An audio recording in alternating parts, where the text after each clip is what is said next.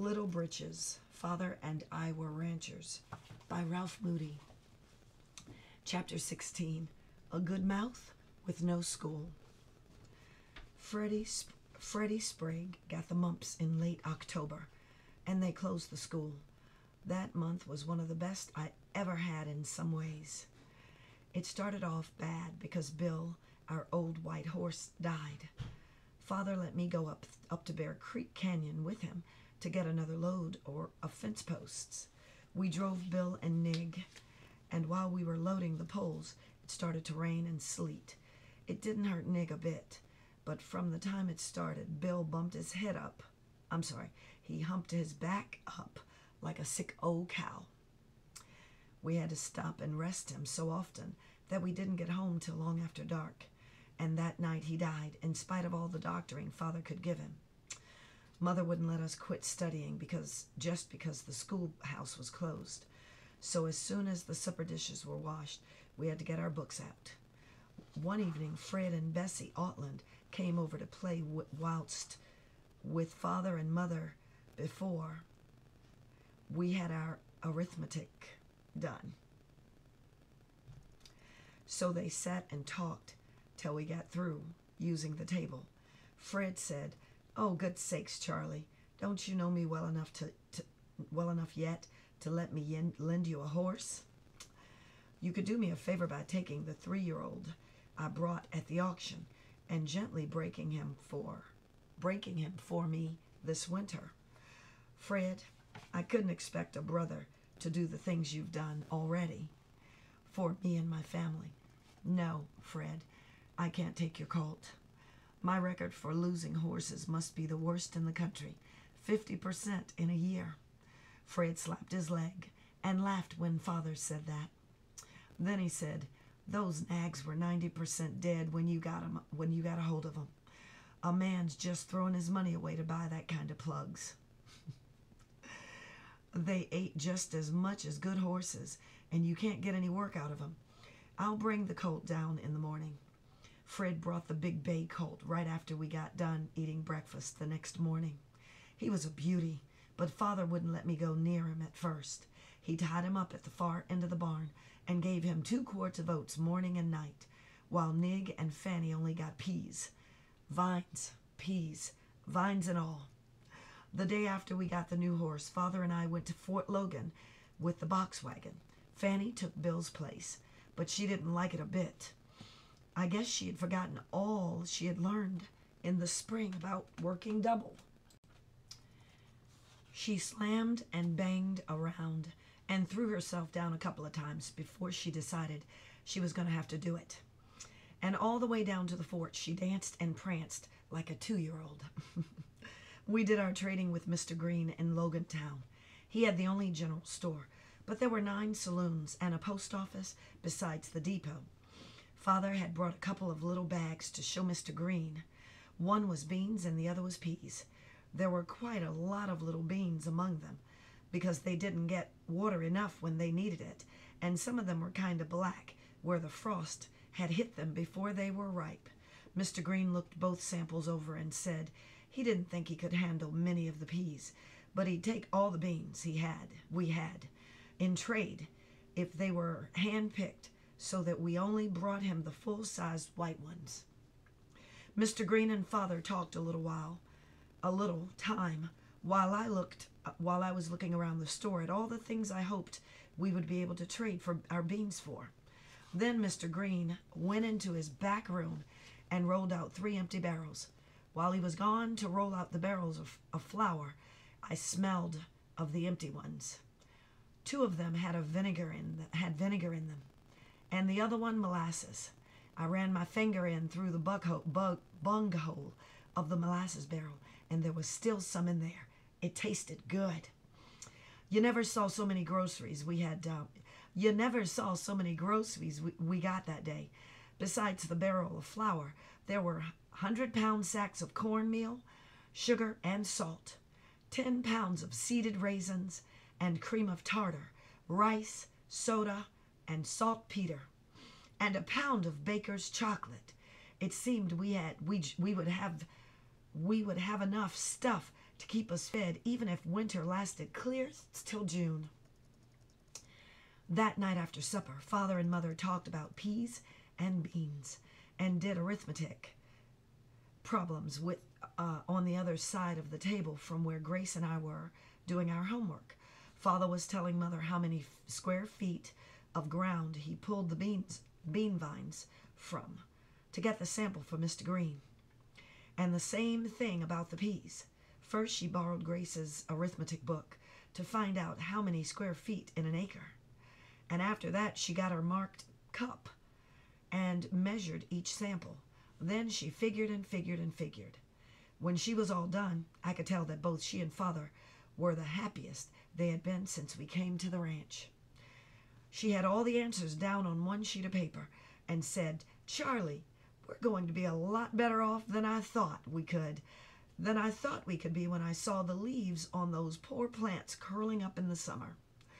If I didn't make any mistakes in my figures, and I'm sure I didn't, we'll have 160 bushels of beans and 180 bushels of peas, supposing that 30 bushels of beans are small ones, which will only bring 4 cents a pound, and that 30 bushels are frosted and will only be good for pig food. That would leave us 100 bushels of good ones. At 5 cents a pound, our share will be worth $186. That is, if there are plenty pounds in a bushel. I meant if there are 60 pounds in a bushel. You know, practically all the peas of the variety we have are used for soup, so it doesn't make a particle of difference if some of them are small. They should all bring the same price. Let's say that will be 4 cents a pound.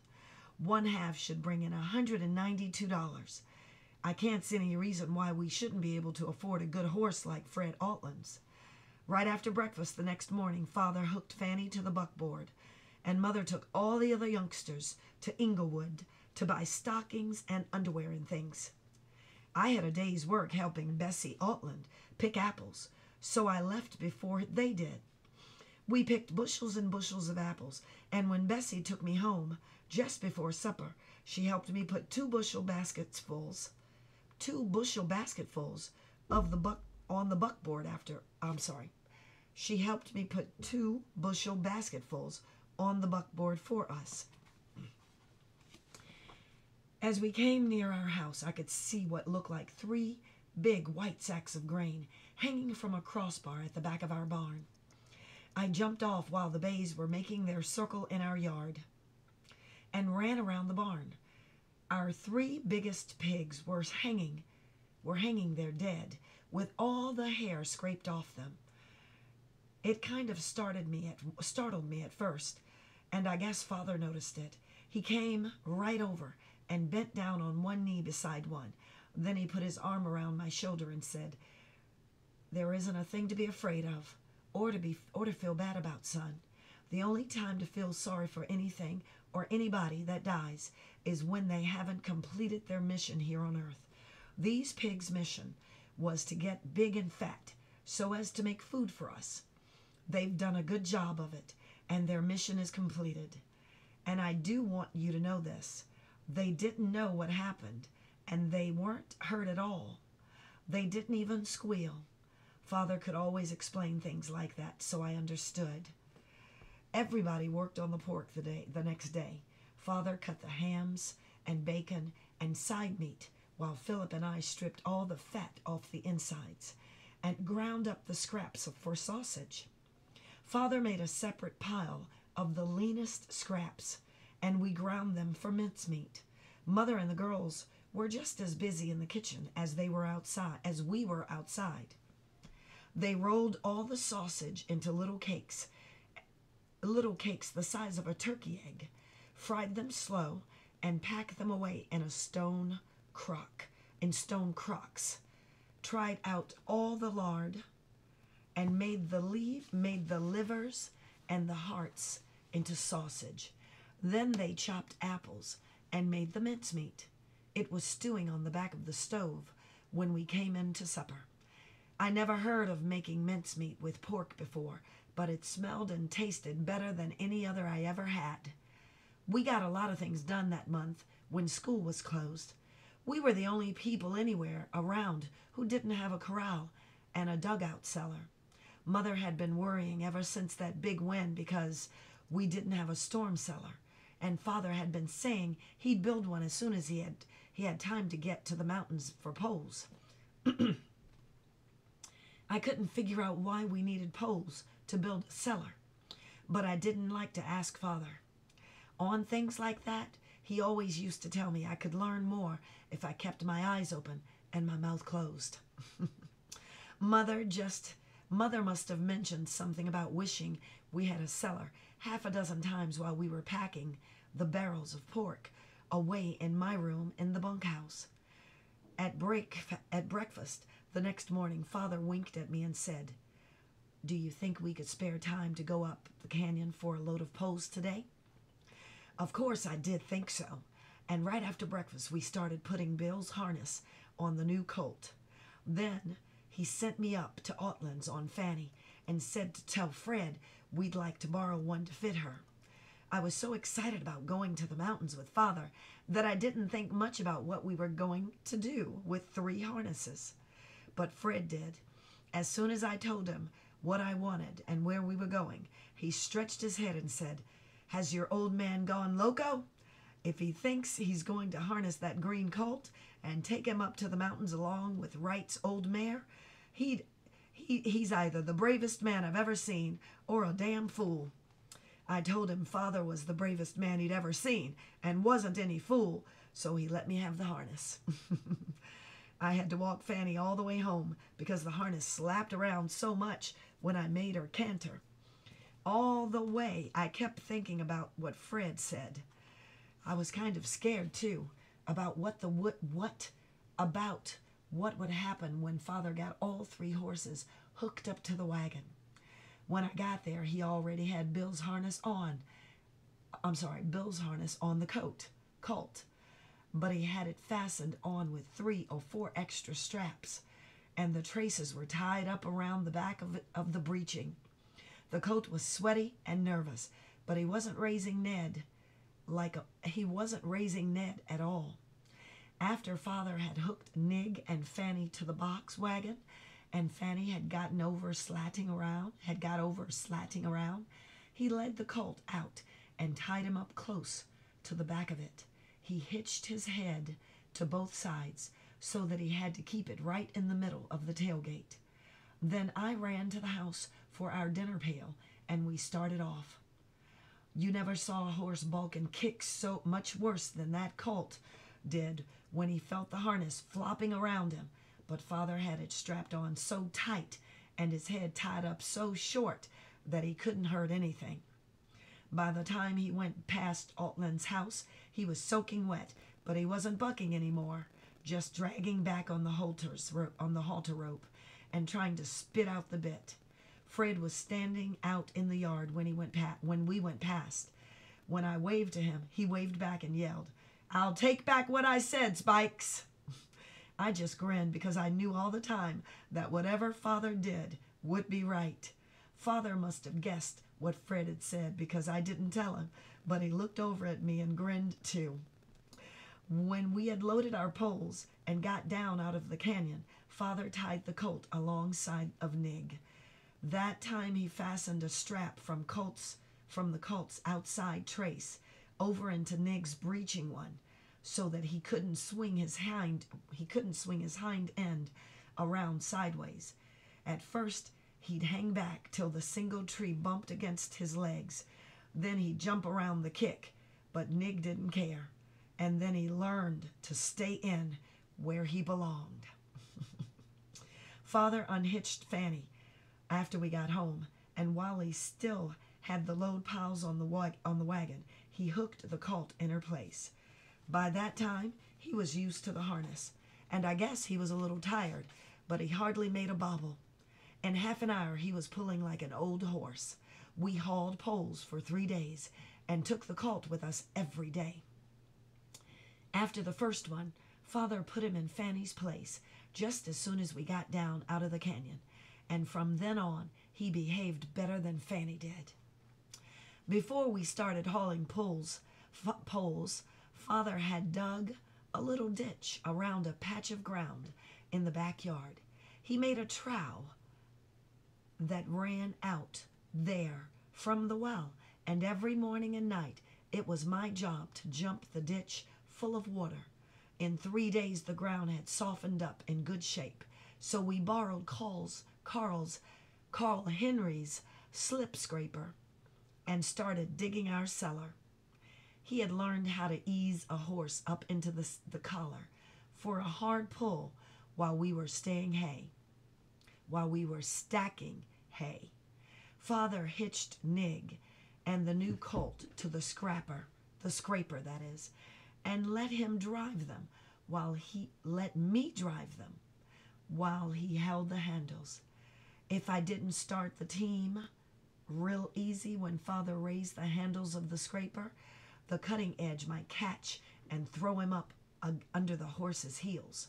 Father explained it to me before he started, and I was so afraid I might do something wrong and get him badly hurt that my hands were shaking when I reached out to take the lines. He wouldn't let me take hold of them then. He said I'd have to stop a little while and get my mind straightened out, because a horse could tell through the feel of the rein if the person driving him was afraid. Then he told me I had already proved I could make a horse do what I wanted it to do. So there was no reason to be afraid. Now. It made me proud to hear him say that, and when I reached out for the lines again, my hands were steady. I wrapped the reins around them and called, "Get up, get up!" and with my voice as deep in my throat as I could make it go, "Get up!" We scraped out a hole nearly as big as our kitchen, while Father dug the corners out square with a pitch and a shovel. I peeled bark off the poles with my draw knife. It took 5 days to build the cellar. After the hole was dug, we cribbed the walls up with poles like a log house. We made the end walls half round at the tops and then laid poles across to make the roof grace, and I stuffed all the cracks on the outside of the walls and roof with straw while Father made the door and the steps. Then we hitched up the horses, and with the scraper at the end of a long rope, filled dirt in tight around the sides and over the roof till it looked like a little hill with a trap door in it. The next week I peeled poles while Father built them into a corral. It was a good one, with a 6-pole fence 6 feet high. Father set a big high post from the gate to swing on. Then he made the gate out of slim poles with the butt ends toward the hinges and a guy wire running from top of the post to the lighter end of the gate so it could never sag. While we were building it, I got thinking how lonesome our little house had looked to me, sitting out there on the prairie, when I had first seen it from the hill by Fort Logan. When the last nail was driven and the hasp was put on the gate, I got Father to let me put Nig and the new colt and our 2 cows in the corral. Then he let me take Fanny and ride up to that hill again, so I could look at our place, and see how much it looked like a real ranch now. The end of chapter 16.